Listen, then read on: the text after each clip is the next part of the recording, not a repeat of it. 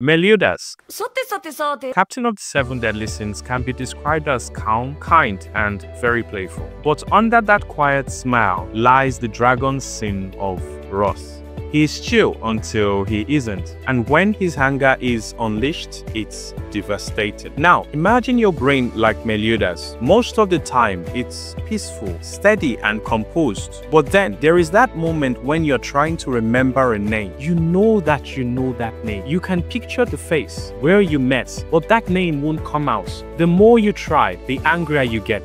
That is the memory sin of blocking. Blocking is one of the most common memory failures. It is what psychologists refer to as the tip of the tongue phenomenon. Research shows that blocking occurs most often with proper names. Why? This is simply because names are weakly linked in memory. Let's take this example. This surname, Baker, has no association with any other memory. On the other hand, the word baker, that is the profession, connects to a web of meaning, including the bakery, flour, oven, and even bread. When that network fails to activate, the word gets trapped, hence we're unable to retrieve the name that we're seeking.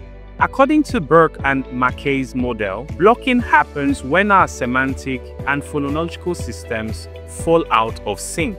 You know the concept, but the sound, the label, is blocked. Competing words such as those of his sisters crowd the channel, trapping the right answer behind a wall of interference. And just as Meliodas' wrath was triggered by the loss of his loved object to the point of wiping out an entire nation from existence, your frustration during blocking often feels bigger than the moment deserves. It's just a name, but it feels like the ground should split while you fall through simply because of your inability to recall at that very moment.